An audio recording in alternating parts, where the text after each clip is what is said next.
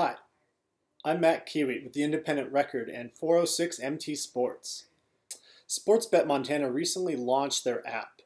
It's a great tool for conveniently placing a bet while practicing social distancing. Like any new technology, there were a few hiccups. Hopefully this video will help you navigate through any difficulty.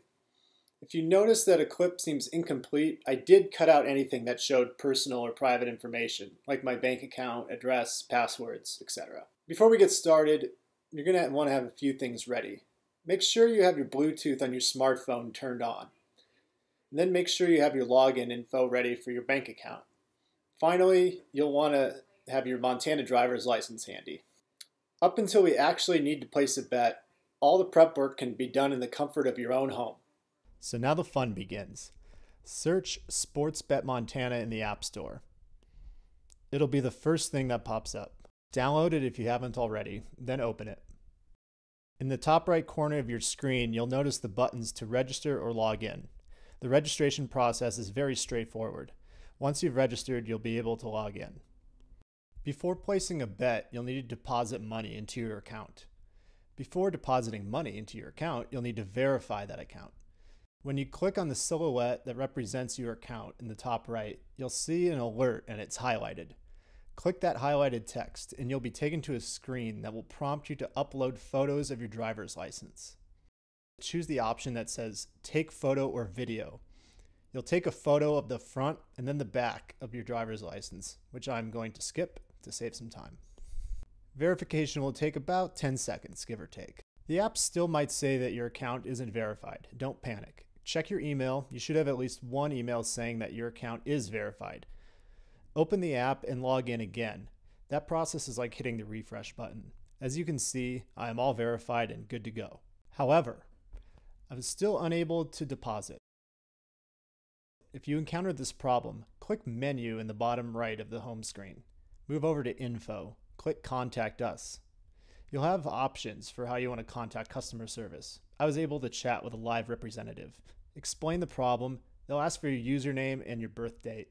After about 5 minutes, they'll resolve the issue. Once that is resolved, you should be ready to make your deposit. Earlier this week, the debit card option was not working. However, if you're banking online, the ACH option on the bottom is much easier anyway. Select ACH and determine the amount you'd like to deposit. Click Proceed to Pay. Type in your email address and phone number. In case you couldn't tell at this point, this is definitely not anonymous. If you want anonymity, then you're going to have to use the touchscreen terminals. Enter the security code you'll receive via text. Click Continue. Select your bank and then simply type in your login info just like you would if you're checking your accounts through the bank's website.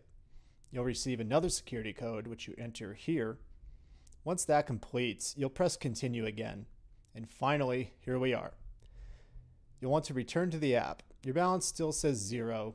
Just close the app and open it again. Your balance should be there. Now we get to place our bet. Everything is pretty easy to find. I'll be betting a pick I gave out in my last column. I like the Pittsburgh Steelers to make the playoffs at -125. For this bet, you'll head over to the Futures section of the NFL. Scroll down until we find what we want. When you click it, an illustration of a ticket will pop up. Click the ticket, and here's why you need to have your Bluetooth turned on.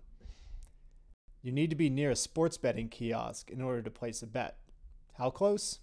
You literally have to be standing inside of the establishment where the kiosk is located. For this video, I went to the Rialto in downtown Helena. I made several attempts without entering the bar just to see if it would work.